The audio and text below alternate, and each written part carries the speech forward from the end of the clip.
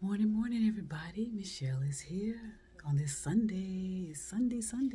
Let me get the date just to keep everything, official. It's May the 5th, 2024 on a Sunday. Extremely overcast skies here. I can see the sun attempting to peek out and, open up the morning for us all. And I want to come on through from my little studio, my temporary studio, my temporary place of residence until I decide where I want to go and what I want to, what areas and blah, blah, blah, blah, blah. And getting some experiences about certain realities of how people are living and get some experiences as to how people are, dealing with the complexities of life.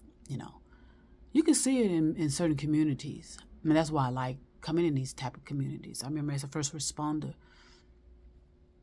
I said this before, where, I wanted to be in a certain area that most people didn't want to be in. Most people did not want to work in the areas where I was working. They did not want to see it and not be, involved with it. And that's fine. I mean, each one of us have free will. But you have to be really clear and effective about why you avoid certain things. Why do you avoid certain things? Why do you avoid certain realities that people are experiencing? Because it helps you to be as experienced as possible in the situations some of us are facing, and how people, in other words, you can learn a whole lot from people that are struggling, or your presumption of it. You can learn a lot from people that are, in some ways maybe desperate, maybe hopeful. They have a lot of hope, which is, in my opinion, sometimes doubt. When somebody says, I'm hopeful, that means they're kind of doubtful also. That's that contradiction and mental gymnastics that we go through when we're attempting to, share our experiences. And it's a lot of mental gymnastics. A lot of people are piling on a lot of labeling of themselves, labeling of others, and, making these claims about their skills and abilities. And, we all are doing it, All of a sudden, nobody has been listening to anything for thousands of years, maybe millions of years. And now everybody that's coming forward now, if you've noticed, claim to know something about what's going to happen in the future. They want to, a lot of people claim that they're hearing voices from God and hearing voices from dead people. And, it's kind of sad that the large majority of us are not picking up on the troubles that we face. And I told you, a lot of people for thousands of years as well have been predicting end of days. And a lot of people were disappointed that we're doing that, because, they realized they were not as powerful as they thought they were. Props and smoke and mirrors has been in our face for as long as I have been living. I'm sure my parents, and I'm sure for hundreds of years, thousands of years. There's just a lot of smoke and mirrors. And we seem to fall for it every time, too. Yeah, we seem to. And that's because of the oratory type of personalities that are out there. They speak very well. They're very persuasive, very convincing. And, and it's hard to tell the difference now. That's all. I'm no different than anyone else. I just do what I sense and believe, not sense and believe. I sense and receive is helpful, but I also make it entertaining. I make it fun. because, like my sound resonates with whoever it's going to resonate with. Okay. And it's not a lot of people, by the way. I mean, it's not a lot of people that are resonating with me and my sounds and tones. And that's perfectly normal, actually. Because I told you about the consciousness level. Some of us are parallel. And some of us, have done everything in their power to kind of warm people via their creativity. That's why I love the creative types. They do it with their music. They do it with their sounds and tones. Music, lyrics, projects. They attempt to visually affix it. Like I said, like I talked about with the Georgia Guidestone, why that was intentionally targeted and destroyed. So a lot of people, because of their development, the first thing they're going to do, which they know that they have the ability to do, is destroy visual structures, whether it's a building, whether it's land, and the same thing about human beings as well. A lot of people are going to be targeting human beings too at some point because of the degeneracy and the illogical thinking and not understanding, the makeup of a human being, what it means to be a human being in a true sense. A lot of people just don't know that. So they think, well, if I just kill these people or kill those people, everything will be perfectly fine for us, whoever us are. A lot of people are and have been. And that's why we ought to not get all upset about it. But there's always been them against us against them. Has always been. You remember the cowboys and the Indians growing up and people watching that? Okay? Everything has been entertained. It turned into entertainment. And it's all been commercialized. Everything's commercialized. Somebody's at least trying to sell you something. They want you to buy something. They want you to believe something. So that's why they they know that sounds and tones work, because of how we consume certain things. And there's a lot of people that are sophisticated with evil intentions. And you wouldn't know it. You wouldn't know you're even sleeping with somebody like that. Some people are waking up and realizing what they've been sleeping next to, for 5, 10, 15, 20, maybe, but for their safety purposes, they just remain silent. But there's so much you can do with silence, though. I told you a lot of people that I know resonate with me, work in all walks of life. I know that. I sense that and receive it, and they sense and receive it.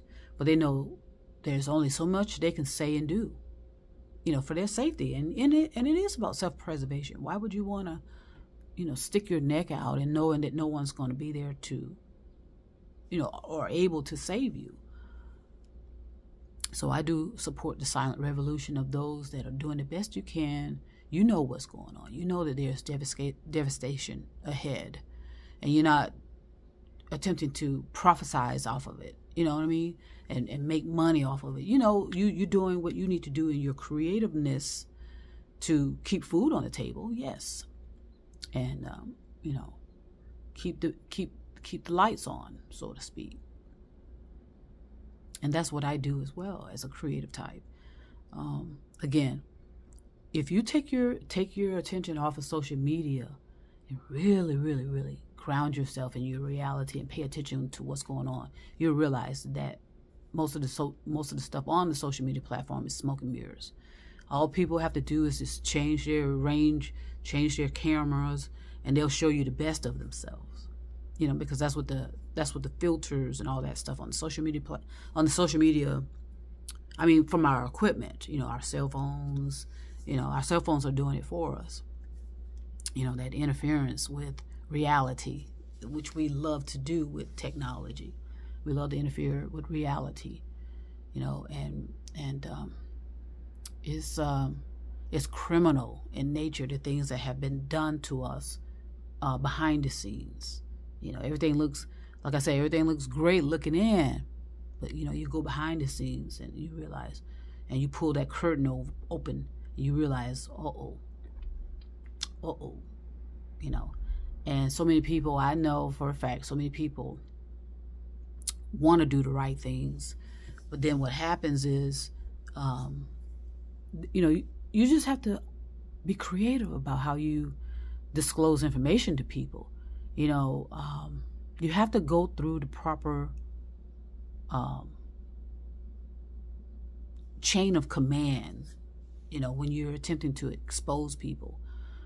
Or what I mean by that, a lot of people want to be whistleblowers, want to come forward and think that they are exposing stuff, and all you're doing is signing your death certificate. Is what you're doing when you attempt to take on these giants, or this giant amount of dangers that are ahead for a lot of us.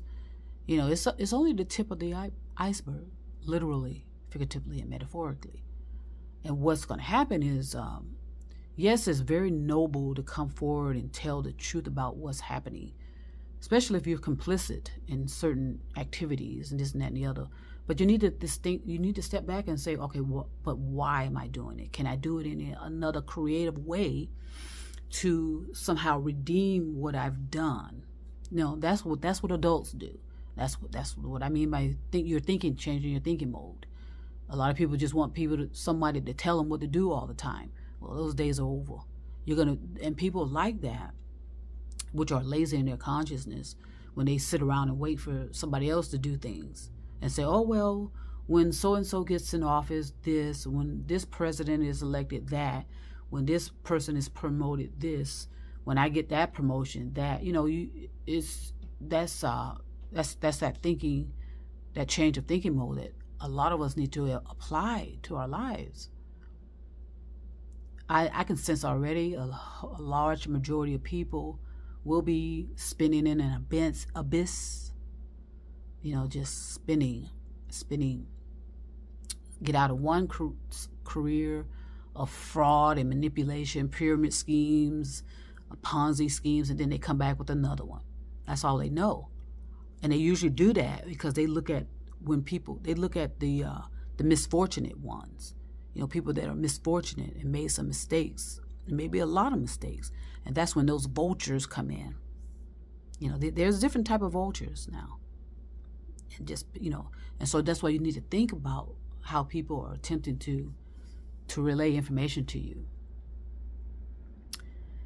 And the best way, again, is through sounds and tones. But if you're not grounded in your reality, you're hallucinating all the time, you're in fantasy, and you're not recognize that you are in fantasy. Yes, I love to be in fantasy and imagination, but I know that I need to come out of that and handle my business, clean my room, clean my studio out, get myself prepared for next opportunities and this and that and the other. It doesn't stop, and it won't stop. It's going to actually speed up. Have you noticed that? Have you felt that? Without all of this supernatural, there is no supernatural, but you can consider supernatural all you want, okay? But again, in a gentle, kind way, I'm saying this to individuals. If you are hearing voices other than your own, meaning somebody, somewhere, and it's usually somebody outside of you. A lot of people look up into the sky for some reason, and there's a reason to look up into the sky, because of the beauty of it, is my opinion, why I like looking up and looking around at nature, the trees, what the animals and birds are doing. But again, a lot of people are going to be coming forward because of because that's what the dawning of the age of Aquarius does. With any cosmic change as such, it's gonna it's uncovering a lot of things, exposing a lot of things. And so a lot of people need to save face. They've been sitting pretty for 5, 10, 15, 20 years, thinking, oh, it's not coming, I'm good. Complacency is That ought to be a disease. Complacency. When you're complacent and, you're pushing responsibilities off on someone else because you think it's not going to affect me. But that's the person that doesn't understand the passing. When you pass away, when you're becoming and passing, you are going to know some things about what was neglected from a previous space and time, okay, previous personalities and this and that and the other. And a lot of people are still very confused about that. They figure they're not going to be suffering the consequences. And that's a fallacy. Okay. Yes, you'll be a new person. Once we so-called, quote unquote, reincarnate or become again, we become, we pass. In other words, we're physical. We're becoming and passing. Becoming physical, passing spiritual. Becoming physical. It's a cycle, and it goes on and on and on and on for billions upon billions upon billions of years. And you're going to know that. You that's looking into a mirror, hopefully, not into your cell phones. Please put them down if you can, if you want to. You don't have to. How many selfies do you need? Just ask yourself these simple, gentle questions. No one needs to know you're doing all these things. That's that silent revolution. And, give nature the respect that nature has earned. Planet Earth does not need human beings. Okay. And so, like I said, a lot of people are going to be coming forward, claiming that somebody spoke to them. Okay. Pay attention to that. Okay. And if you're one of those people, ask yourself, okay, what am I attempting to prove here? Do I have evidence of anyone? And in most cases, people that say that, they know that they hadn't heard a goddamn thing from anyone. But they know that that's powerful to say that, that because they don't trust themselves, for number one. And so they don't trust themselves. And so they know that they need to project out something else.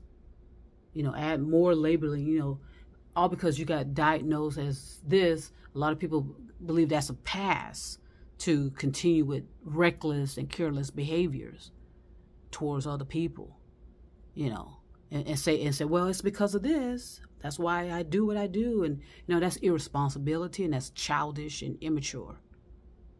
Okay, no labeling that anyone has, I don't care who you are, will justify carelessness, reckless, being reckless and being evil, malicious, degenerate.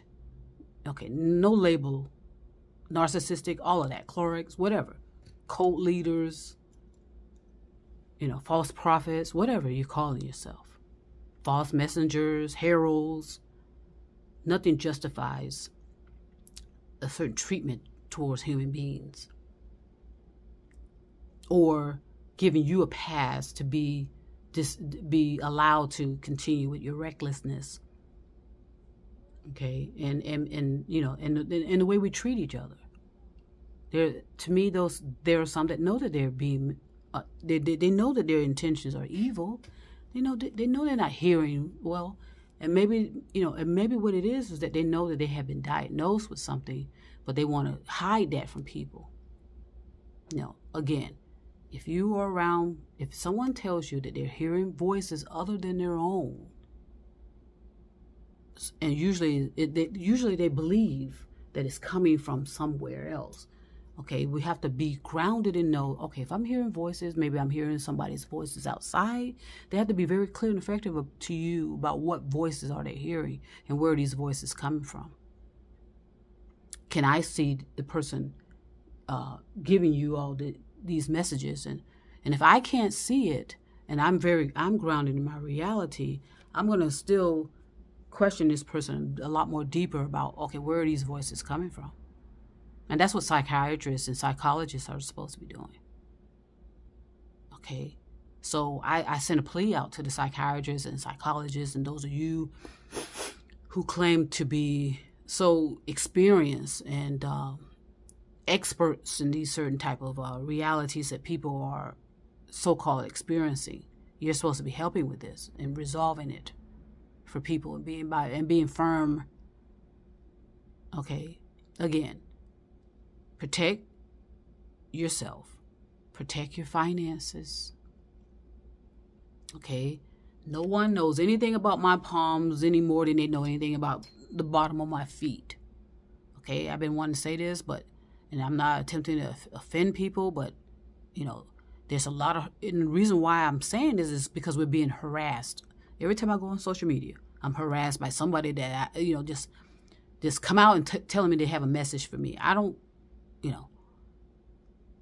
that they got a message for me and this and that and the other. And we know what that was. In the beginning, it was about palms, and I noticed I don't get a lot of traction of that. Now I get people coming forward telling me to reach out to this person, reach out to that person. I got a message for you.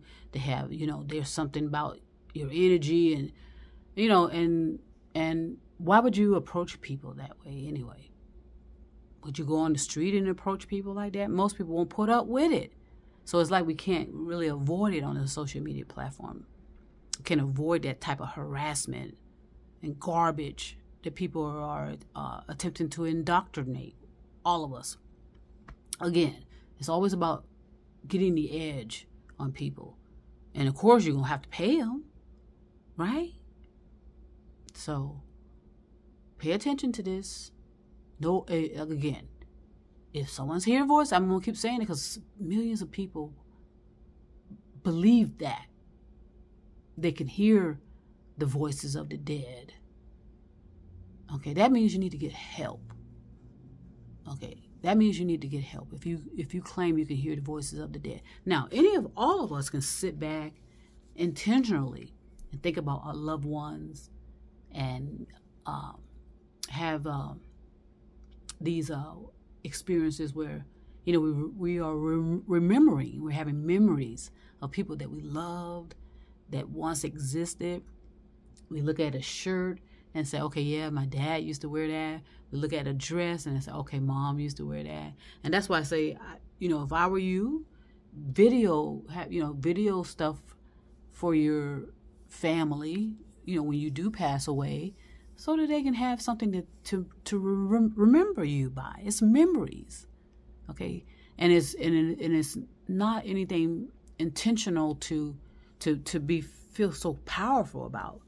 If I hear my mom's voice saying something to me and telling me something to do, okay, that means I need to find out what's really going on with me. Okay? Yes, every now and then some people will pick up certain impulses of inspiration of things.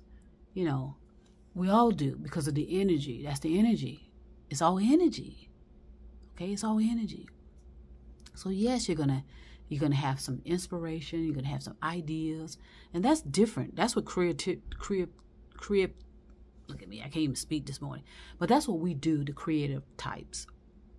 We are able to pick up certain inspiration, certain muse, by looking in somebody's eyes, listening to somebody's voice. That's a little different, and so that's why we got to separate the wheat from the chaff.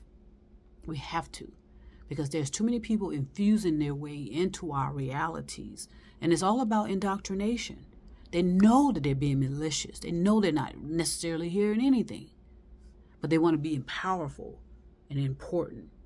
So they're going to be talking all over the world, talking to groups of people, talking to victims, people that are sad and despair because they just lost a loved one. And they're going to come in and claim that they are hearing something from your loved one. That's fraud, deception, and it's criminal because they're affecting your consciousness. They're affecting your psyche. No one is hearing voices from the dead. What you may be picking up is impulses because of the person, because we go nowhere When I say we, I talk about the energy of who we are. We stay with this planet for as long as this planet is existing. And sadly, this planet is going to be, a lot of us are going to have to leave this planet. And that's something I'll talk about another time, because the conditions are not going to be suitable for human existence. How about that? And this planet was supposed to be our home for the rest of our evolution, but we've destroyed it. Okay? You know, it's being destroyed right before our eyes. So, like I said, I know that certain people resonate with me, and I know certain people don't. Certain people are like, okay, that bitch crazy. Okay. Hey, we're all crazy in some form or fashion anyway. But you can't fool your consciousness. You know, we are all, some of us, like I said, are parallel, and we know what's going on, whether we try to deny it or not. Most people believe, you know, if I just become reclusive, and a lot of them have, a lot of people just decided to, okay, I can't witness this. So they've stepped away from humanity, and they're hiding, you know, wherever they're hiding, you know, just to get through this. And they are thankful that most of our lives do not last that long. 100 years is not a long time. And barely anyone makes it to 100. Pay attention. So protect your psyche from misinformation and people attempting to indoctrinate you. Just be silent about it. No one needs to know. You know, let them go. They're not going anywhere. They're going to keep coming forward, wanting to speak to you. You know, God said something to me, and you know, and wow, you know, again, if a family member of mine or someone, a significant other of mine, were coming forward, talking to me like that, well, I would do everything in my power to assist them with getting help. I really would. So that we can stop all of this garbage that's interfering with our evolution of our consciousness, interfering with us thinking about how we're going to be safe during these destructive times that are before us. You know, there's destructive times coming before us, and it's going to be climate related. Okay, climate related. So I had to really be careful about how I speak to people, because again, you know, I'm developing too. I've made a lot of mistakes with what I've attempted to disseminate or attempting to share, and not realizing that, you know, certain people are looking for opportunities to be something that they're not. So they'll plagiarize my words, my creativity, your words, your creativity, and spin it out and believe that they're the one that said this, you know, that they're the all-powerful one. Everybody needs to be listening to them, nobody else. Pay attention. I've experienced it. And I'm so thankful I've gone through that experience I told you about a couple of weeks ago. Somebody finally was exposed. I kept attempting doing everything in a subtle way because it's not my responsibility. I mean, you can only do so much when you're dealing with an adult. But for the most part, you're supposed to just step back and allow this person that created their own self-created catastrophes, let them reap what they've sown. And I know it's hard for some people to allow people to reap what they have sown, because we want to save people. You know, you're supposed to back off. You know, and let them understand the errors in their ways. If you keep coming and saving them, you're gonna be doing that forever and ever and ever and ever. Okay, and I'm talking about conscious related situations. Of course, if somebody is about to get themselves injured, yes, you could step in and help. Okay, so understand what it means literally, figuratively, and metaphorically in your thinking modes. That's how you ought to be thinking all the time, in a literal, figuratively, and metaphoric level. Symbolic, abstract, subjective, objective, and bringing in your sensing. Okay, so I'm going to stop right there on this Sunday morning on the West Coast, east side of town, baby. Enjoy your life. Have fun with yourself. Don't take yourself so seriously. You're not that important, and that's a good thing, by the way. That's a positive thing. Okay, because then that means that you can just be. You can just be. So I'm going to say peace and love all over the stars and moon and mountain. Trust me. I'll be back.